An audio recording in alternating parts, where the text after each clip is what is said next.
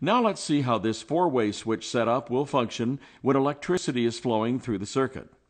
Incoming current will arrive first at the first three-way switch's common terminal.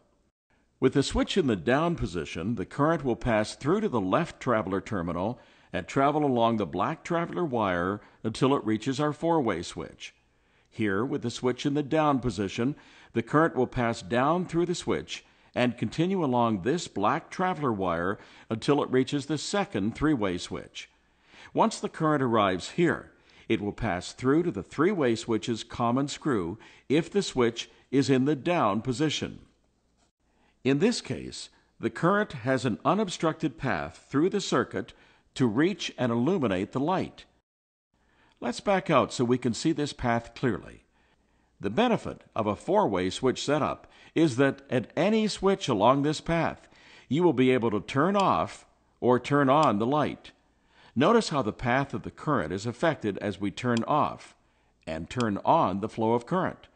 A complete circuit is broken or created every time there is a flip of the switch.